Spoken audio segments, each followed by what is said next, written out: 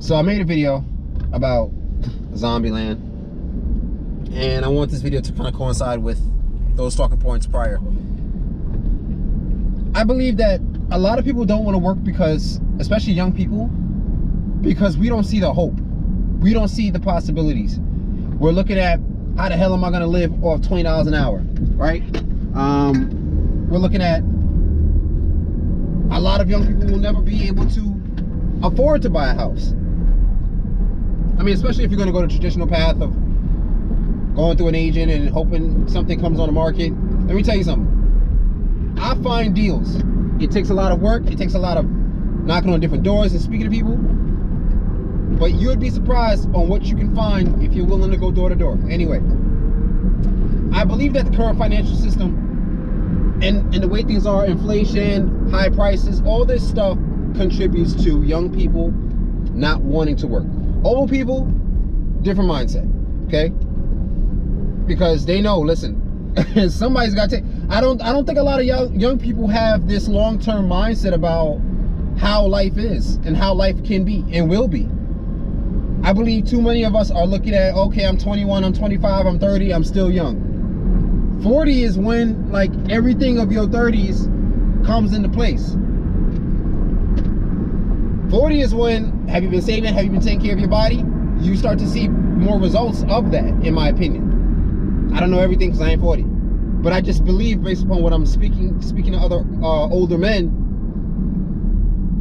40 is like your last stop. Like, you have to have something going on in your 40s if you didn't do it in your 20s and 30s, which is not the position I want to be in. Because I see it too often with black men where early 40s, 50s even, is when you're starting to get sense, you're starting to save, you're starting to work and stuff like that. I kind of messed up in my 20s, but I can definitely rebound in my early 30s, and that's what this channel and this journey is all about. Now, I will say this. I believe that most people are not looking to work because the current financial system just has everybody in a negative mindset. Like, what's the point? What's the point of being on this rat race? What's the point of being a part of this system to just work to have barely enough? And I believe that's where they're going to get you, and that's where they're going to F you over.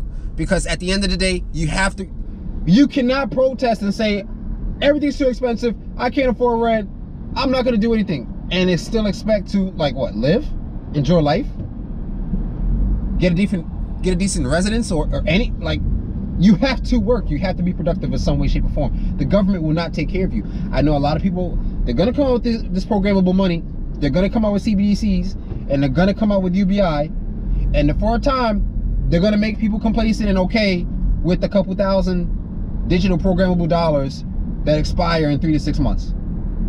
But you know, they're not going to sustain you until you're 80, 90. It's not going to work that way. And so thinking like that, it just doesn't make any sense. But again, I understand because I'm a young person. I've been through the 2008 crisis. I didn't know exactly what was going on, but I still to this moment remember looking back, working at Burger King, seeing what's going on the TV screen. Like, damn, does this affect my hours? That's as far as I thought. Does this affect my hours?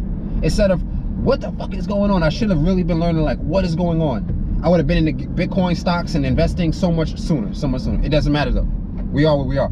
So, because the financial climate is such one that it's such a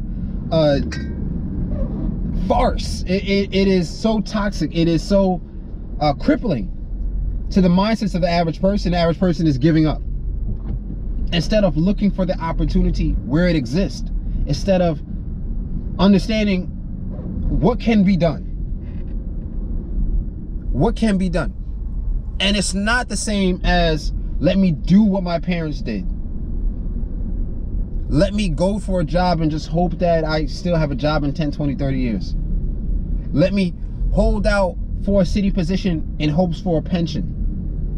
And that's going to be my next video before I get into my final video. We can't just sit here and think that things are going to be as our parents were, which is why when that old dude came to, not old dude, excuse me, but when a guy came to my comments, he was like, pension for 30 years. I'm just like, dude, you're left behind and you don't even realize it yet. Not to diss him. it's like that's not the wave. That's not how things are gonna work. That's not what you should. That's not what I would tell my kids. My kid. Hey, you should work for the government and hope that they're gonna be around in 30 years. Hell no.